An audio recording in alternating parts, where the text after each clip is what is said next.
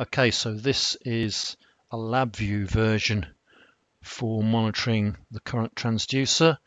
Works in exactly the same way as BenchView, in that the Omicron's injecting the current and the DAQ is reading the injected current and the milliamps output.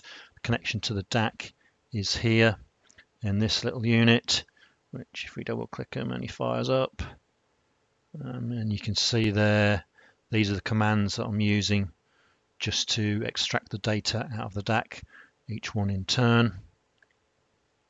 And then it has to, because they come out as strings from this DAQ block, I've put a little indicator there to read those strings directly.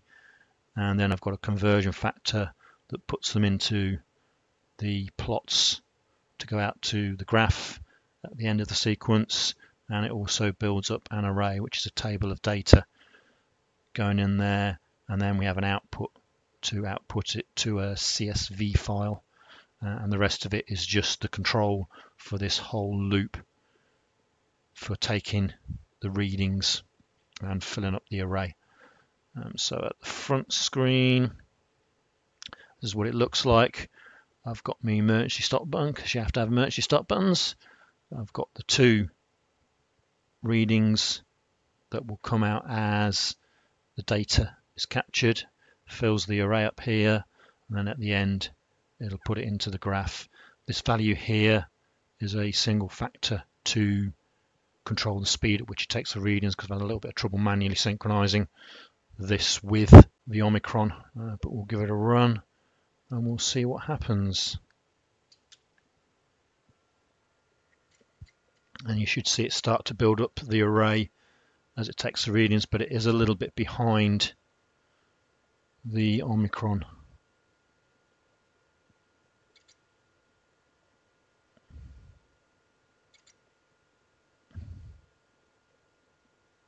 So the Omicron's finished now. It's still doing the readings, and you can actually see the last reading did come out. It's just that it's that far behind, you don't see it. And then I can save it to a file. That's that bit done. And there you can see the output. That's the array there, the data that it collected. It's the last set of readings. And then the plotting comes in at the end. But obviously I've exported it to Excel, or exported it as a CSV file so Excel can open it.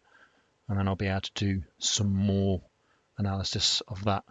But yeah, that's the same test on transducer, just done with LabVIEW this time.